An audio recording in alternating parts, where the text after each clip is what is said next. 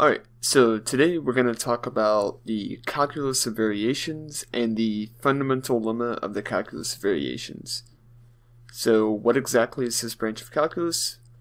Well, it's a branch of calculus that focuses on minimizing something called functionals.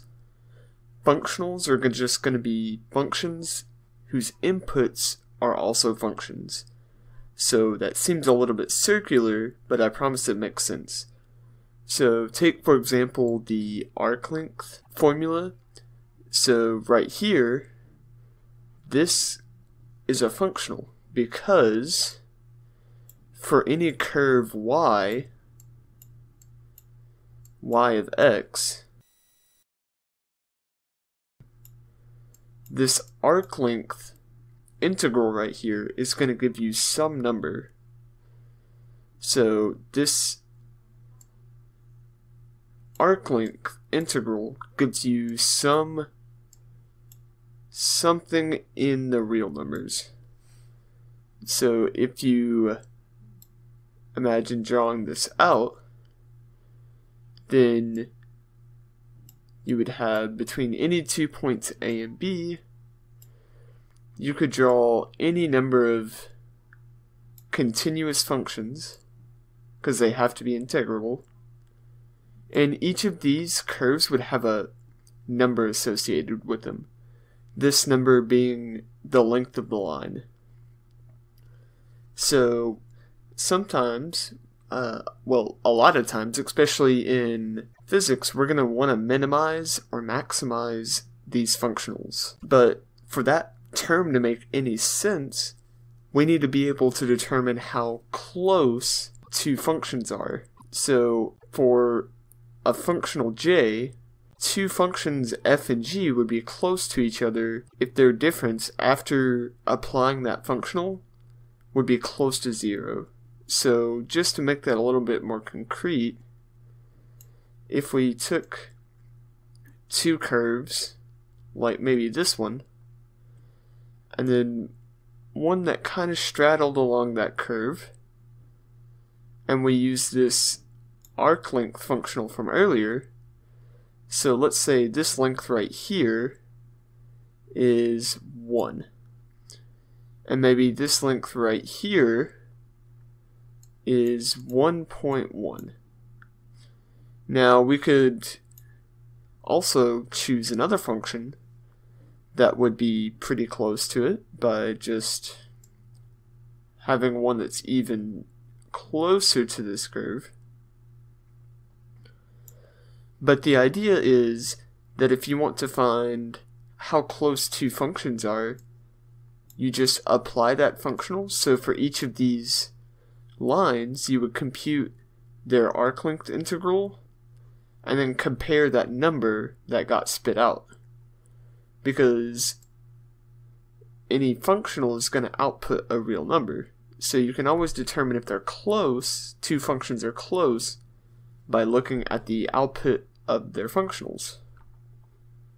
So now we're going to talk about probably the most important lemma or proof in the calculus of variations, because it's going to help us prove a lot of things. So although this seems like it comes out of the blue, in the next video we'll actually run into our first application of this theorem.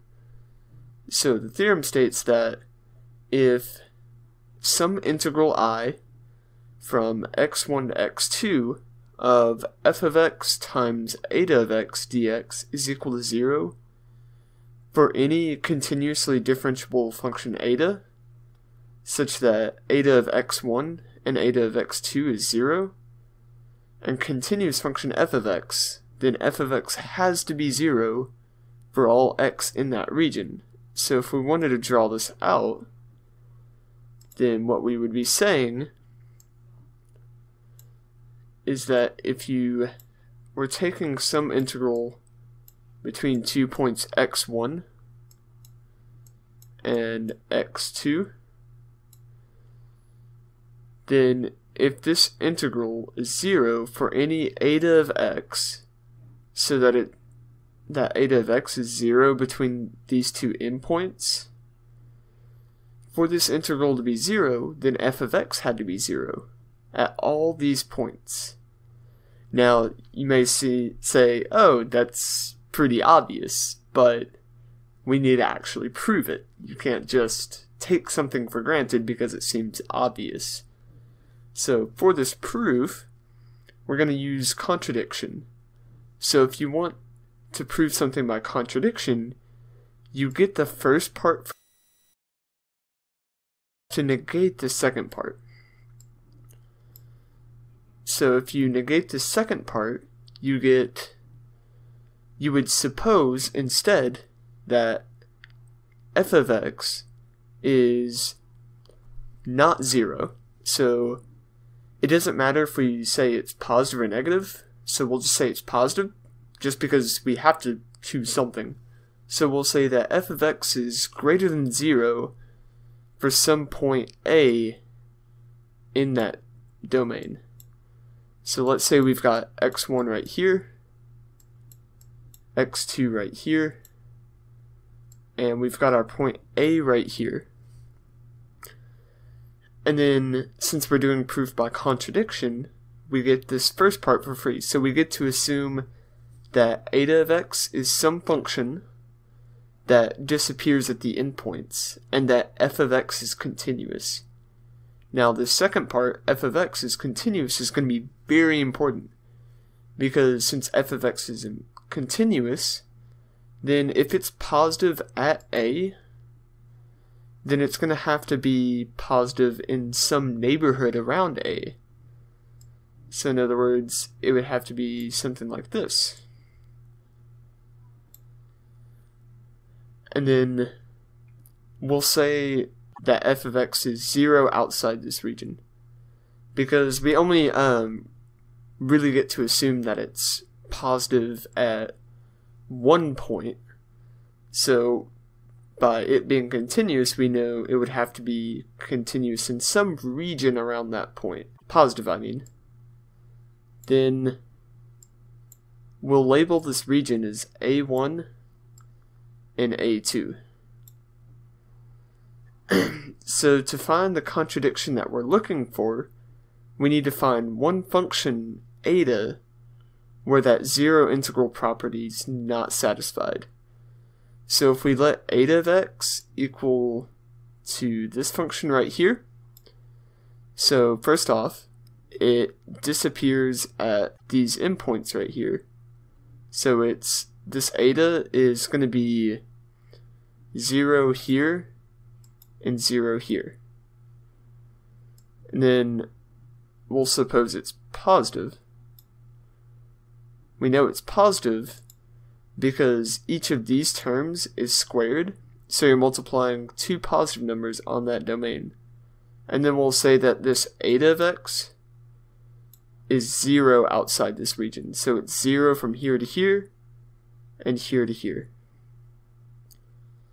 So then that integral from earlier then looks like this. Since f, so this function on the inside right here, was equal to 0, and eta is equal to 0 in these two regions right here, then that integral just becomes the integral from a1 to a2 of f of x and then eta of x. But eta of x is positive in this region, and so is f of x. So this integral has to be greater than 0. But then we get a contradiction, because that integral was supposed to be 0 at the beginning. Because since we're doing a proof by contradiction, we're supposed to assume the first part. So, in other words, our guess that f of x was not equal to 0 for some point in that domain was wrong. So then f of x has to be 0 for all x in this region. Then we have the theorem proved. And this is going to be really important in the next video. So I hope you enjoyed this video. Let me know if you liked it. Let me know if you have any questions. See you in the next video.